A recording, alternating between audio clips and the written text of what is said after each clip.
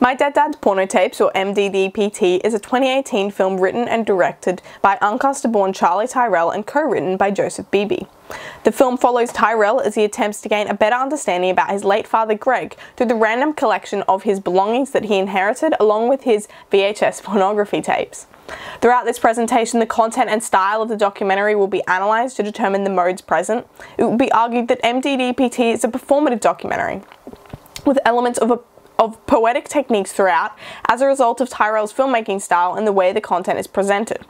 While MDDPT has a very provocative title, the pornography tapes are only used as a lighter way into the content, that is, a personal story about a family member's death. Tyrell has said that highlighting the tapes was never meant to be shameful, but rather to showcase his family's odd sense of humour. This use of humour to communicate a more emotional and personal recount of an issue is a common performative technique, according to Little.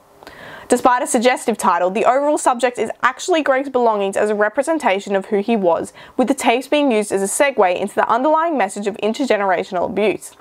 Throughout MDDPT, the narrative of Tyrell's relationship with his father is explored. Additionally, Tyrell begins to question and uncover why in fact the relationship was like this, and more so why his dad was the way he was. Throughout the film, Tyrell brings the issue of intergenerational abuse into conversation, using raw emotion and experiences to give the audience an insight into what it feels like firsthand, a common performative convention according to Nichols. The younger Tyrell recognised that he did not enjoy the frequent trips to airstrips across southern Ontario with Greg. However, Tyrell reflects that this wasn't Greg failing, this was Greg trying. He just kind of sucked at it, quoted Tyrell. Tyrell discovered that Greg's aloofness dates back to his own childhood and is a result of his harsh mother-son relationship with Tyrell's grandmother, who also had an abusive childhood. Tyrell realizes that despite his relationship with his father, his parents did make a decision to ensure that the intergenerational abuse stopped at Greg's childhood. This film explores the issue of intergenerational abuse that has been unspoken of until this generation. MDDPT makes this personal experience universal, with Tyrell even mentioning in interviews that strangers reach out to him, highlighting their own similarities with his experience. Thus, this messaging and attempt to give an opinion and bring a topical issue to light supports the performative documentary mode. Because performative documentaries generally showcase what it's like to be there, without these documentaries the audience would miss out on experiencing these personal situations. Moreover, performative documentaries generally emphasize the filmmaker's involvement with the subject, which in this case the documentary is entirely about the filmmaker's relationship with the subject. Another important performative identifier is that Tyrell mentioned in interviews that funding for this film was rejected multiple times, which is a common issue for these documentary types, as they generally do not focus on evidence or an order of events. More specifically, some of the techniques that Tyrell used include stop-motion animation, home video footage, and phone interviews to create his father's portrait. As supported by Little and Biesterfeld, a performative documentary filmmaker uses a variety of techniques, all of which Tyrell used. Having an experimental animation commonly occurs in performative documentaries. This is evidenced in MDDPT, as the stop-motion animation was created using very unique objects, only Greg's possessions. Furthermore, there is an open narrative voice that takes us through Tyrell's documentary. This is a common performative technique to ensure the viewer is situated in a less resistive attitude, therefore increasing the chance of it being a story that people are open to and can relate to.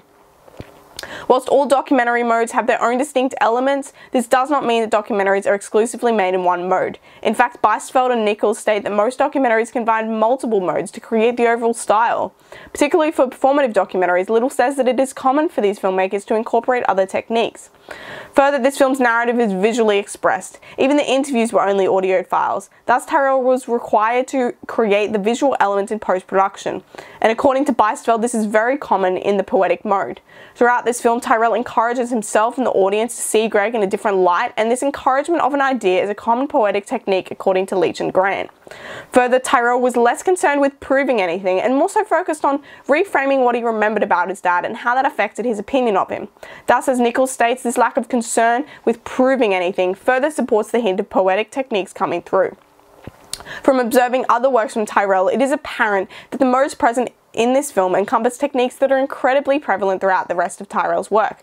The most frequent technique that Tyrell continues to use, even in commercials for Star Wars wallets, is stop-motion animation. Thus, it seems apparent that Tyrell did not specifically choose this mode for his documentary, but rather the style of his filmmaking in turn influenced the style and modes for this documentary.